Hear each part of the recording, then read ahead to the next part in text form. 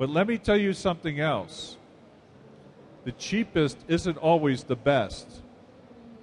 Because if you nickel and dime the companies down to the very last penny, then they have no money left over to invest in new technologies and research that bring you new things that are coming out. And so you have to look at the gigantic picture, the big picture. Again, in the past, this is where the government came in. Because in the past, the government would regulate companies as monopolies. The telephone company would come in as a monopoly, and the government would say, you're allowed to charge this rate. We want to see how much money you're investing in research. Even today, in Brazil, the government tells research companies that they have to invest 4% of their revenue in new product design and forward-looking things. This is the government saying to these companies, this is what we feel is best for the people. So you have this mixture of public and private. And if you want to create a new company that is more to the left than capitalism, I suggest you take a look at cooperativism, where the people who own the company are the ones who get the services. And then those people go in and vote as to how much they pay for their services and how much they have to hire the people to provide the services. They are, in effect, their own company. But this is still a capitalistic method. It is not communistic. This organization is not owned by the government. It is owned by the people. And it is capitalistic. So sorry, I'm a capitalist at heart.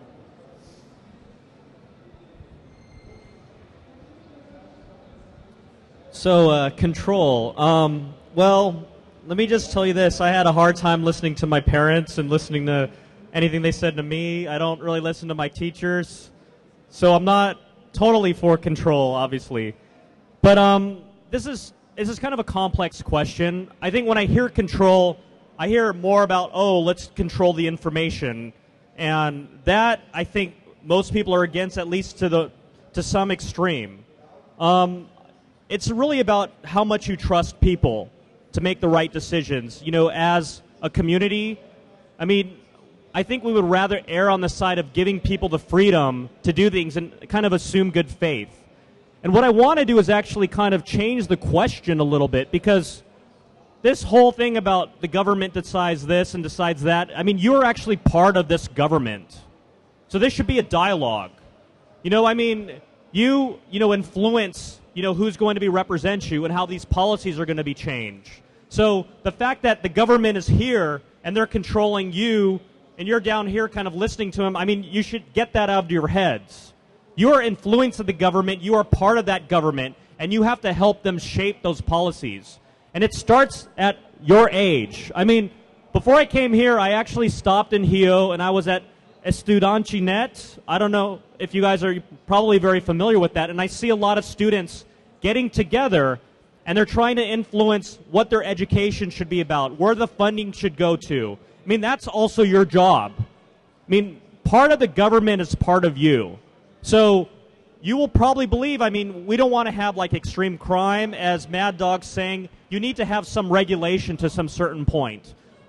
We try to err as much to like having as least control as possible because we want individuals to be free. But there are some times when that needs to happen. But you need to look at it, it's not an us against them. These people serve you. And you need to influence them in that way. And I'm sure there will need to be some regulation here and there. But however government acts is really a reflection of you and how you influence them. So when we get to that point, if you feel like there needs to be some control, I mean, you need to help decide that policy. Thank you very much. Agora nós teremos uma pergunta feita diretamente no microfone. Por favor. Devo falar em português, em inglês, tanto faz? Ok. É o seguinte, eu vivo em uma cidade muito pequena do interior e vocês falavam agora há pouco que antigamente quando usavam um modem de escada, bom, na região onde a gente vive ainda existe conexão de escada e muita gente usa. Ainda existem acessos à internet muito ruins na prestação de serviços e é um serviço mediano ou de boa qualidade costuma ser muito caro. Eu vou te pedir desculpa, eu vou só aí embaixo porque eu não estou ouvindo daqui de cima. Então eu devo estar fazendo alguma coisa errada. Tradução está funcionando? Tradução para o inglês? Tradução para o inglês está funcionando, né? Are we okay? Vamos lá. Em muitas cidades do interior do Brasil, ainda existem serviços de internet discado, serviços de internet de qualidade menor e serviços muito caros de acesso à internet. Várias pessoas acreditam que no Brasil a internet deveria ser um direito de todo cidadão brasileiro, independente de faixa etária, de faixa de renda, que toda pessoa deveria ter acesso à internet e ao conhecimento necessário para utilizar a internet. E eu gostaria de saber a opinião dos senhores a respeito disso.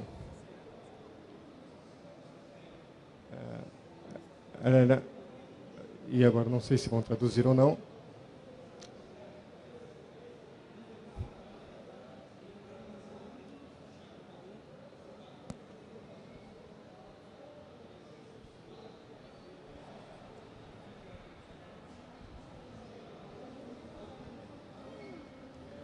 As I said before, particularly if the government is going to depend on the internet to talk to the people, they have to make sure that the people have access to the internet, all of them. Now let me tell you that in one of the poorest favelas in Rio de Janeiro, there was a man who said, I'm going to bring wireless internet to the favela. And people laughed at him. They said, it'll never work. Nobody will be able to pay you for that internet. But he went ahead anyway. And he used free software. And he scavenged radio antennas. And he put together an internet service. And not everybody paid him for it. But there were enough people that could afford to pay him a little bit that he could then supply the service to anybody who wanted it. And he kept building it up. And now he makes a good living every month for himself and several employees, bringing wireless internet to the favela. The interesting part is that the wireless internet allowed people inside the favela to have businesses which they could then pay him money from the business to help him keep his business alive. This is capitalism at its best, and it was a capitalistic event.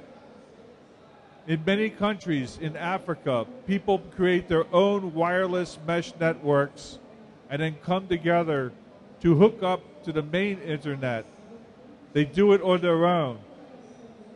And as long as they obey the rules of radio frequencies and what the government says, they can set up their own unlicensed wireless spectrum and provide wireless internet just like any other ISP.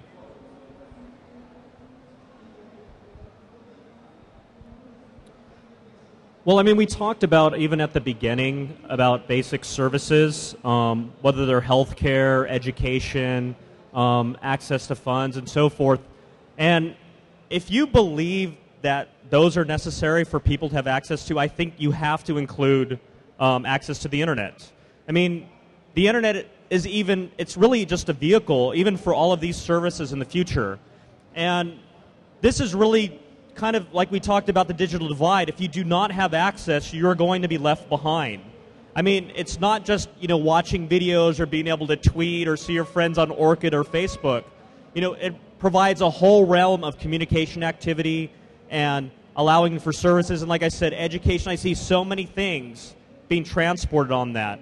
So if you think these things are fundamental to, making people part of a society, you know, in a community where they can grow and prosper, I mean, absolutely.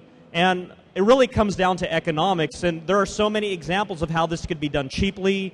I've seen things in India where there's even like rural villages, and I think they're trying this out in Mexico, and I believe even Telefonica is looking into this, but where they're trying to actually franchise these out where people can set up, you know, wireless mobile services, and the access can get to people in like villages, and I don't see any reason why it shouldn't happen in such a dynamic country like Brazil. I mean, Brazil is going to be in the forefront of a lot of things, and it already is. And for it to prosper, people need to have access to certain basic resources, and I really feel like, you know, this is one of them. You may disagree, but I think this falls in line with all of those other kind of basic human needs. And I think it's fundamental to the growth and prosperity and for the stability of the society in Brazil that people have that access to the internet. I mean, it's without question that's my answer.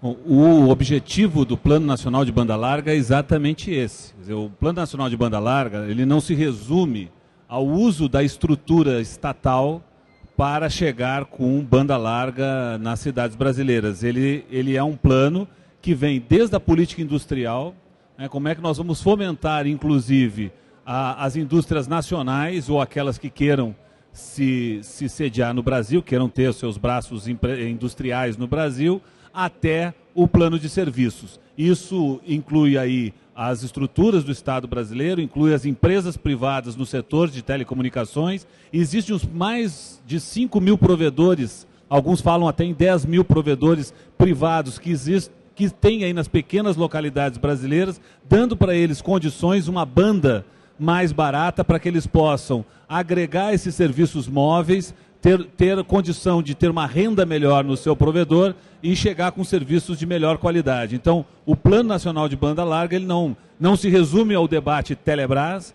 mas ele é uma política transversal para o setor, aonde nós estaremos chegando com serviços, ora diretamente, ora através das operadoras já tradicionais e as chamadas incumbents de telecomunicações no Brasil, ora através dessa grande rede de provedores privados que nós temos hoje, que sequer a grande maioria deles está legalizado, porque ele tem um custo tão grande com a banda, né, que ele inibe a sua própria expansão. Então nós queremos que a banda tenha valores mais baixos para que a gente possa incentivar esses provedores a fazer parte dessa grande rede de inclusão digital que prevê o Plano Nacional de Banda Larga.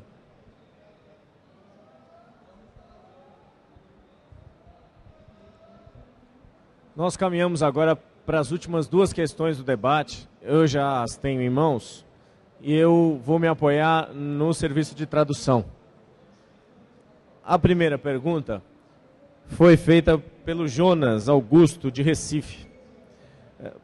Numa área onde a liberdade pode ser grande, como imagina a internet, como dar um senso crítico às pessoas? Eu imagino essa questão foi um pouco debatida, mas me parece que o Jonas gostaria de ouvir um pouquinho mais sobre essa questão. A segunda pergunta é sobre...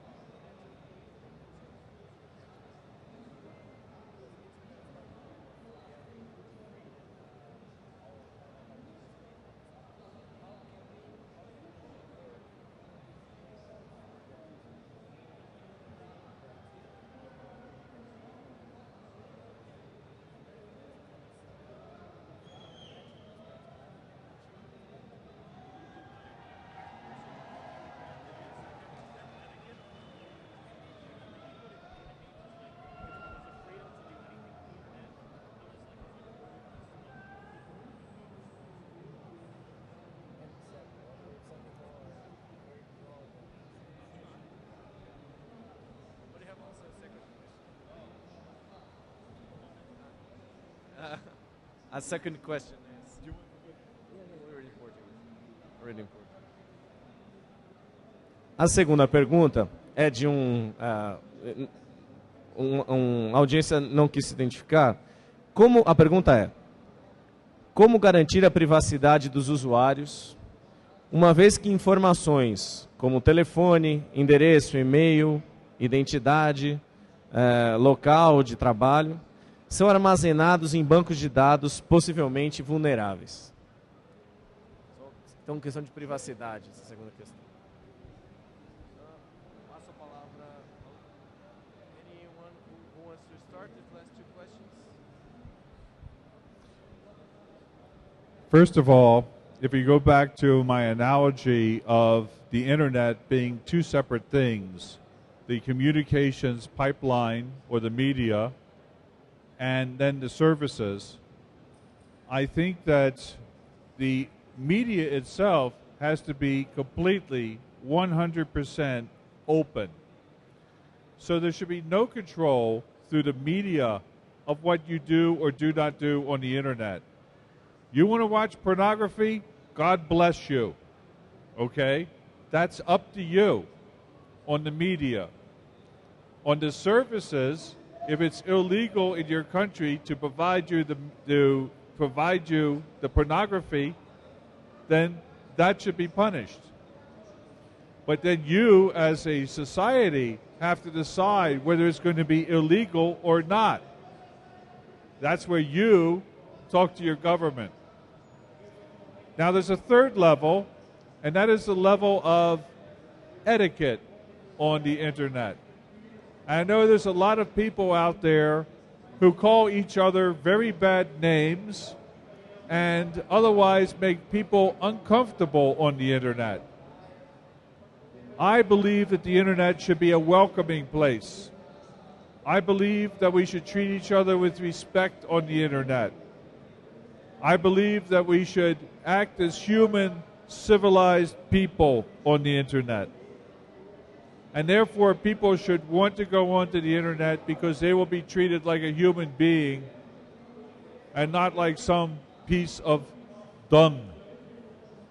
One of my favorite cartoons of all times is a dog sitting in front of a computer terminal with another dog. And the first dog turns to the second one and says, "When you're on the internet, nobody knows that you're a dog. Nobody knows if you're male or female, young or old, homosexual or heterosexual, single or married. We're all equal on the internet." And as Linus Torvalds says, just show me the code. That's all I want to see. So I think we need to treat each other as human beings on the internet. And where that person be of a different religion from you, you should respect that religion as they should respect yours. That's the only thing. And this has to be taught from the very earliest age. And it's not the responsibility of your school system to teach this. It's the responsibility of you to teach the people that are younger than you and your children. Don't put this responsibility back on the schools or the government or anybody else. It's you.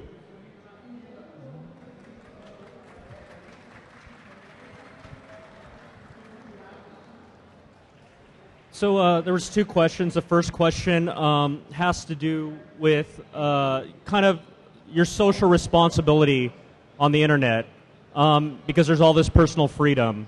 And the thing is, really what the internet does, I mean, you know, for a lot of people, it just amplifies the behavior, right? Because it's a tool for that.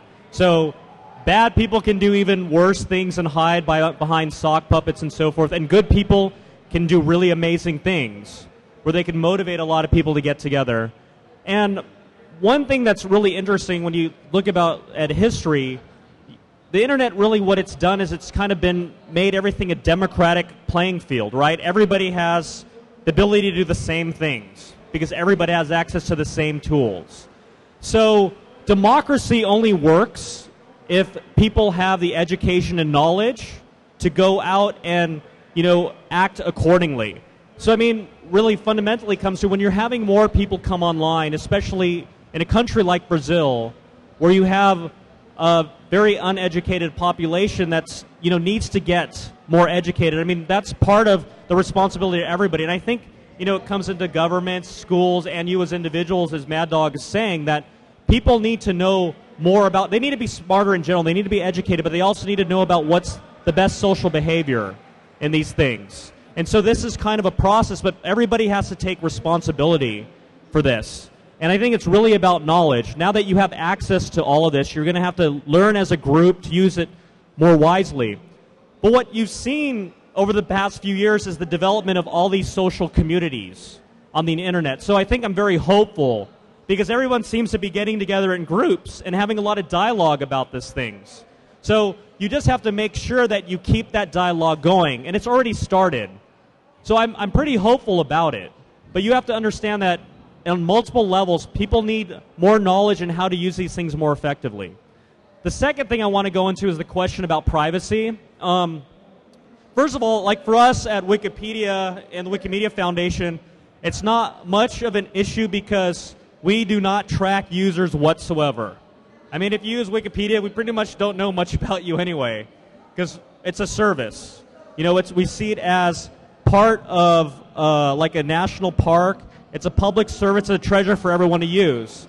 However, other sites obviously do a lot of things. I don't know if you heard Al Gore speak earlier, but there was one thing he said, and he talked about how he's even against how, you know, different companies will have, you know, tracking software and try to figure out where your track user behavior so they can find different ways to monetize it. When you get into HTML5, there's going to be much more dynamic features in your web experience. However, this also allows for a lot of companies to go after you and find out more information about you and start violating more privacy issues. And I have a lot of deep concerns about that. I remember I was a panel about this, and people talked about, should that user data belong in telecoms?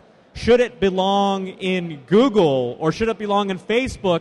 And I don't know to what extent you trust any of these things, and I think this is the start of a whole new dialogue.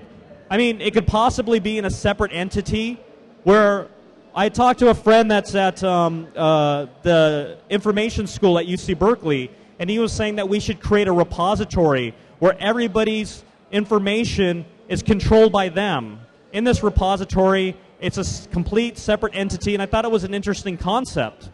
I think this dialogue is going to further develop over the years, and everybody's fighting for that information right now, your privacy, right? And I want you guys to be aware that this dialogue is going to continue, and I want you to be a part of it.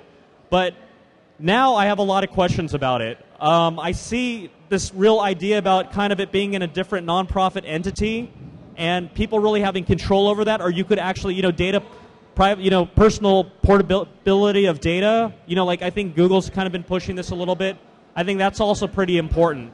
But I don't trust anybody with all of my data, and I don't think any of you guys do either. And so we have to kind of figure out what exactly that model is going to look like. I think the telecoms will probably have some of it, but we need to make sure what's being used in what way, and we have ownership over that. And people that use it know that they're responsible to us. So keep that in mind when we start moving to this over the next few years.